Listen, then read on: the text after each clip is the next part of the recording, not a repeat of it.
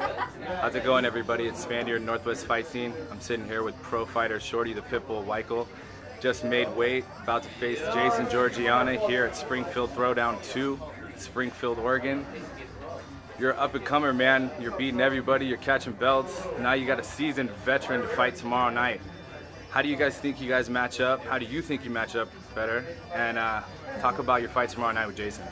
Well, like you said, Jason is a veteran of the cage. He has a lot of experience. If you look at his record, he's been doing it for over 20 years. You know, if you took all the time I spent in the gym, I got maybe 3 months into it, and yet I'm still beating people that have 20 years experience and going after belts. I think it's going to be a very explosive fight. It's going to be a war all the way till the end, whether we finish it in the first or it goes all 5 rounds. It's going to be hard to say. Jason's going to want to stand up and bang with me because he feels like I swing wide and breathe easy. Or not breathe easy, I guess gas easy. And I've trained a lot differently for this one, so I have a couple surprises for him. And I'll be excited to showcase you guys what I've been doing recently down at Midtown. Now you trained with Midtown MMA, really good team. Talk about your training and preparation for this fight. My prep for this fight, actually, I started like a month ago. I was going to fight Jason, and they called me up about 3 weeks ago and asked me if I'd fill in for a fight for another belt. So I came off that fight on a win for a belt, took a week off, and so these last 2 weeks I've been training hard.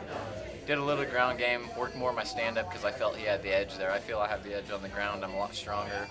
He's a 35-pound fighter. I'm a 45-pound fighter that cuts from 60, so I think I'll have the advantage in strength.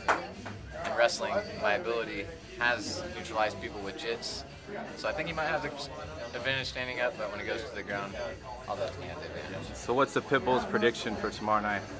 I'm going to take his arm home with me. Awesome.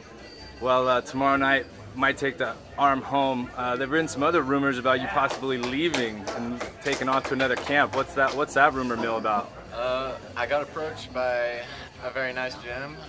Greg Jackson's gym down in Albuquerque, New Mexico, invited me down there to come in and try and train with them when Clay Guida, Melvin Gillard, and a couple other guys are down there.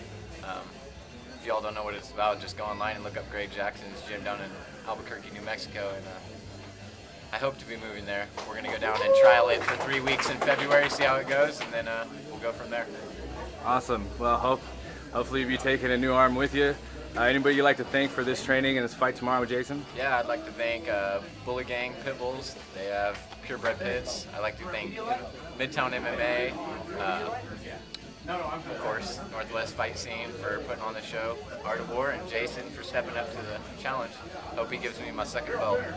Well, hey, thanks. Always loving repping Northwest Fight Scene. Thanks for talking with us, and we appreciate it. Good luck on your fight tomorrow night. Thanks.